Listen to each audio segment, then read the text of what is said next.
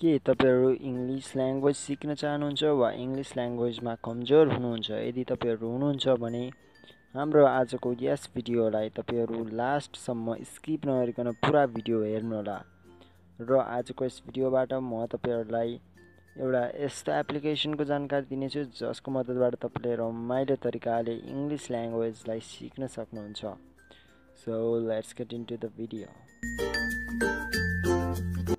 So guys, सर्वप्रथम तपाईहरु आफ्नो मोबाइलको प्ले स्टोर खोल्नुहोस् र तपाई यदि एप्पल युजर हुनुहुन्छ भने तपाईहरु आफ्नो मोबाइलको एप स्टोर खोल्नुहोस् र तपाईहरु एप स्टोर वा प्ले स्टोरको सर्च बारमा सर्च गरिदिनुस् एप्लिकेसनको नाम, जसको नाम रहेको छ हेलो इंग्लिश।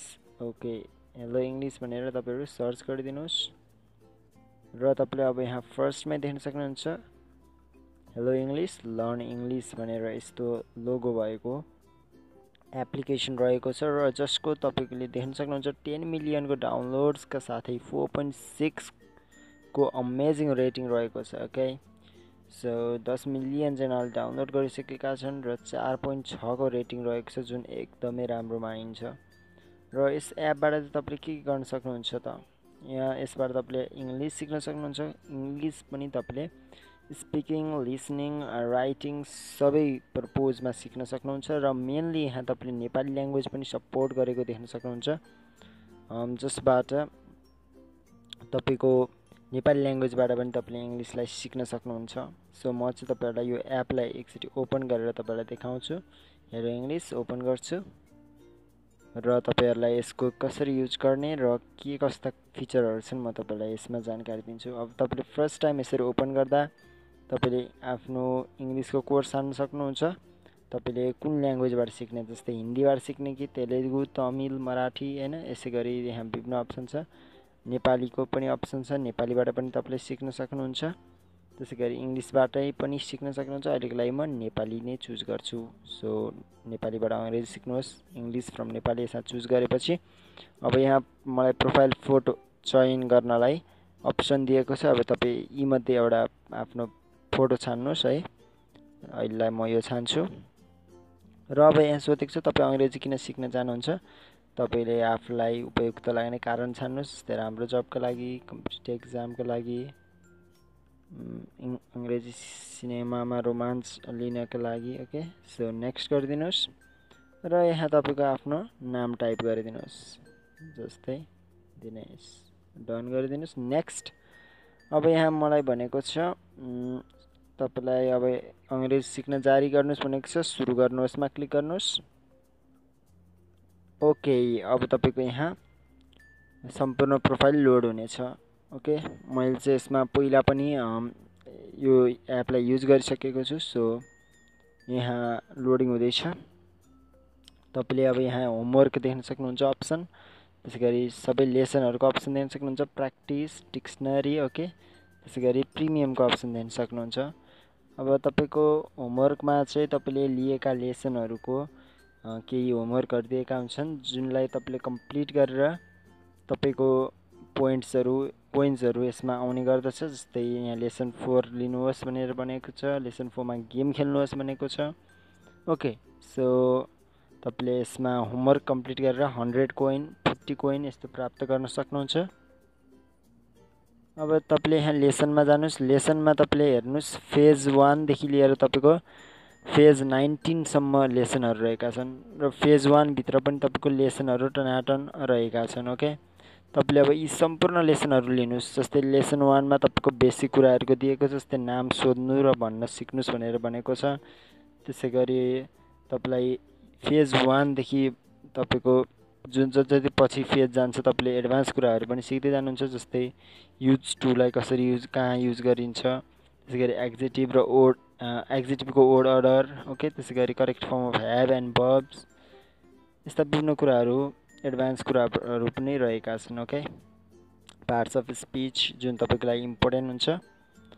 ओके, सो तपाईले अब यी सम्पूर्ण कुराहरुलाई पनि यहाँ सम्पूर्ण लेसनहरु पाउन सक्नुहुन्छ अनि तपाईले यी लेसनहरुको डेली होमवर्क पनि कम्प्लिट गर्न सक्नुहुन्छ। ओके, र तपाईले यो लेसनहरु लिँदा तपाईले यो लेसनमा जस्तै लेसन 1 मैले लिनलाई लेसन लिनुहोस्मा क्लिक गर्छु र तपाईले भने यसमा चाहेको गेम पनि खेल्न सक्नुहुन्छ।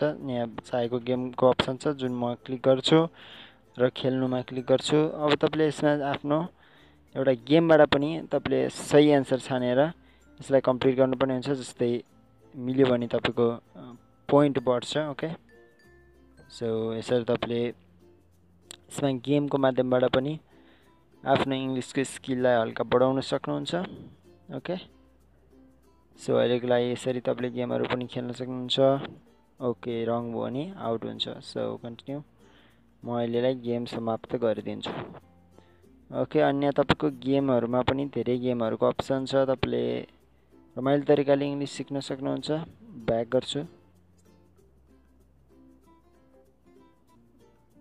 ओके, ब्याक, अनि तपाईले यहाँ प्र्याक्टिसको अप्सन दिन सक्नुहुन्छ जसमा यहाँ तपाईले कन्भर्सेसनबाट प्र्याक्टिस गर्न सक्नुहुन्छ। आर्टिकल्स, गेम्स, भिडियो, अडियो तथा इबुक्स अर्थात् बुक्सहरूबाट प्र्याक्टिस गर्न सक्नुहुन्छ। जस्तै कन्भर्सेसनमा जानुभयो भने तपाईले यहाँ धेरै कन्भर्सेसनहरू दिन सक्नुहुन्छ जुन तपाईको लागि एकदमै इम्पोर्टेन्ट रहेको हुन्छ।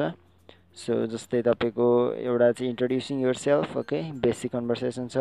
कन्भर्सेसनहरू तपाईले सुन्दै त्यसैगरी बोल्दै स्पिकिङ हैन पुरा प्र्याक्टिस गर्न सक्नुहुन्छ कन्भर्सेसनहरूलाई। ओके, अहिले म यो ओपन गर्दिनँ। तपाईले यहाँ विभिन्न टाइपको कन्भर्सेसनहरू देख्न सक्नुहुन्छ। यी सबै कन्भर्सेसनहरू प्र्याक्टिस गरेर आफ्नो इङ्ग्लिसको स्किललाई तपाईले केही बढाउन सक्नुहुन्छ। त्यसैगरी यहाँ आर्टिकल्सहरूको अप्सन छ। आर्टिकल्सहरू यहाँ तपाईलाई दिइने छन् र तपाईले ती आर्टिकलहरू पढेर पनि केही हदसम्म इङ्ग्लिसलाई बुझ्न सक्नुहुन्छ। र आर्टिकल्स बाहेक तपाईलाई गेम्सहरूको अप्सन छँदै नै छ। ओके, यहाँ धेरै टाइपको गेमहरू छ। अहिलेको मैले टी गेम देखाएँ। त्यसैगरी यहाँ रहेका छन् flip game, okay, सिनोनियम game, pronunciation game, reading game. Okay, तपाईहरु ट्राई गर्नुहोस्। Spelling be. ओके, म जस्तै एउटा फेरि खेल्छु स्पेलिङ बी। ओके, स्पेलिङको गेम रहेको छ। State of anxiety and uncertainty over actual र पोटेन्सियल प्रब्लम। ओके, यो तपाईलाई थाहा हुनुपर्छ। वर्री। ओके, वर्री थियो सही एन्सर। ओके, केही छैन। भाइ बहिनी भनेको छ। सो बी सरी, तपाईले यहाँ राइट एन्सर छान्नुपर्ने हुन्छ। सिबलिङ्स। ओके, सिबलिङ्स। ओके, तपाईले यसरी खेल्न सक्नुहुन्छ। विभिन्न टाइपको गेमहरू छ। Vocabulary, spelling, T game, okay, reading game. तपाईले यी गेमहरूले पनि एकदमै हेल्प पुर्याउनेछन् प्र्याक्टिस गर्नमा रमाइलो तरिकाले। सो भिडियोहरू हेर्न सक्नुहुन्छ, अडियोहरू, त्यसैगरी यहाँ बुक्सहरू पनि दिएका छन्। केही बेसिक किताबहरू पनि दिएका छन्। ओके, तपाईहरु यो पढ्नुहोस् र यसलाई तपाईले पढेर केही आफ्नो इङ्ग्लिस रिडिङलाई इम्प्रुभमेन्ट गर्न सक्नुहुन्छ। ओके, अहिले म ब्याक गर्छु र अनि यसमा डिक्सनरी पनि छ। तपाईले डिक्सनरी फर्स्ट टाइम डाउनलोड गर्नुपर्ने हुन्छ। 10,000 वटा शब्दहरूको अफलाइन डिक्सनरी पनि तपाईले यसैमा पाउन सक्नुहुन्छ। यहाँ लोडिङ हुँदैछ। ओके, केही छैन। अनि तपाईले यहाँ आफ्नो प्रोफाइल हेर्न सक्नुहुन्छ। ग्लोबल र्याङ्क कति रहेको छ त्यो तपाईले थाहा पाउन सक्नुहुन्छ। जस्तै मेरो अहिलेको ग्लोबल र्याङ्क रहेको छ 1,08,00,000। ओके, यति रहेको छ र तपाईले अब यसमा प्र्याक्टिस गरेर आफ्नो र्याङ्कलाई पनि मेन्टेन गराउन सक्नुहुन्छ। सो फर्स्ट टाइममा अब तपाईले लेसन लिनुहोस् है। लेसन 1 बाट सुरु गर्नुहोस् र यो बेसिक लेसनबाट सुरु गर्दै तपाईले फेजहरू कम्प्लिट गर्दै जानुहोस् र अलि ठुल्ठुलो फेजमा पनि पुग्नुहोस्। ओके, तपाईलाई यसले बेसिक कुरादेखि लिएर धेरै हेल्प गर्ने नै छ। ओके, यो लेसनहरू तपाईले लिन सक्नुहुन्छ। यसले एकदमै राम्रो तरिकाले सिकाउँछ। ओके, सो एउटा म लेसन नै लिएर देखाउँछु। ओके, यसमा चाहिँ नाम सोध्न र भन्न सिक्नुहोस् भनेको छ। ओके, स्टार्ट गरौँ। कन्टिन्यू। ल हेर्नुहोस्, यसमा यसरी दिएको छ। माई भनेको मेरो, नाम, इज भनेको हो, श्रीश्ला।